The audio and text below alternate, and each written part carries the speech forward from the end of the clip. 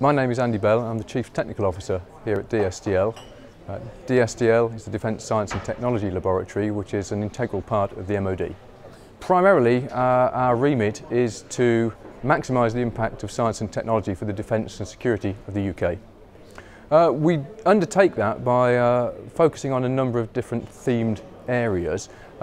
These include operational analysis, chemical and biological weapons research, counter-terrorism and security, and also integrated survivability, which is looking at protection of platforms and of people, personnel as well. All of that is underpinned by a very strong systems engineering capability, as well as a very vibrant and exciting futures and innovation work package as well. Chemistry plays a significant role in the work that we do here. We undertake explosives detection, pyrotechnic development. Material science is a big aspect of what we do. But one of the major aspects of the chemistry work is that of chemical warfare research and analysis that we undertake. We need to get an understanding of the physical and biochemical properties of the material, so we undertake that type of research. We will then look at ways of detecting the material in the atmosphere or on the ground.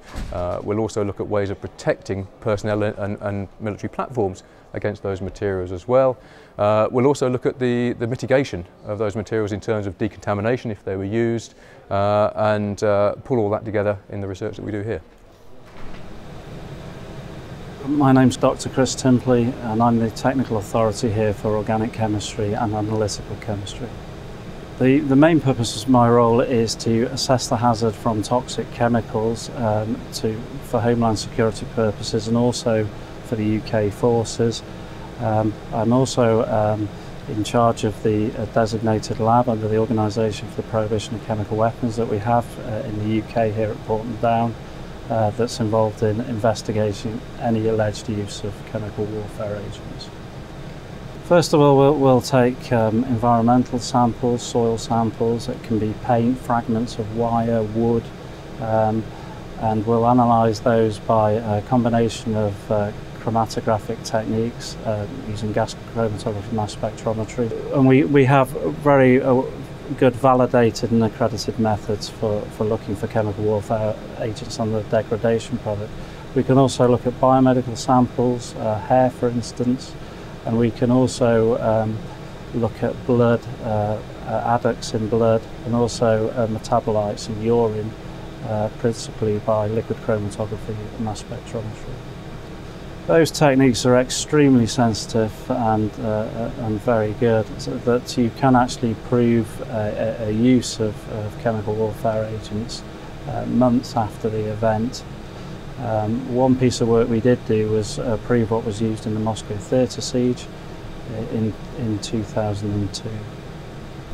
We've just recently conducted a fire trial to show that even if people set fire to the land once it's contaminated after use of a chemical warfare agent, nerve agents in particular, that even setting fire to the ground does not hide the evidence, because from the charcoal and the charred material we can still extract products that signify earlier use.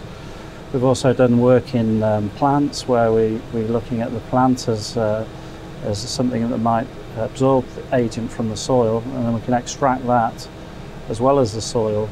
And in the laboratory test we've shown actually the plant will retain the nerve agent far longer than the soil. So again, if there's use, plants are actually quite good materials to take as samples and extract and analyse by the methods I spoke about before.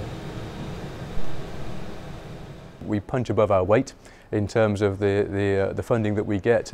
We do some very innovative and novel detection work here, looking at detection of chemical warfare agents. We push the boundaries and envelope in terms of analysis, both sensitivity and the materials that we're able to analyse on the equipment that we have here.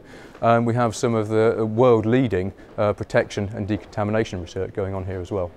I would like to see DSTL maintaining a leading edge in terms of chemical warfare research to support both defence and security domains, to bring in the best chemists we can to work in these areas, which is a particularly interesting and impactful area as well.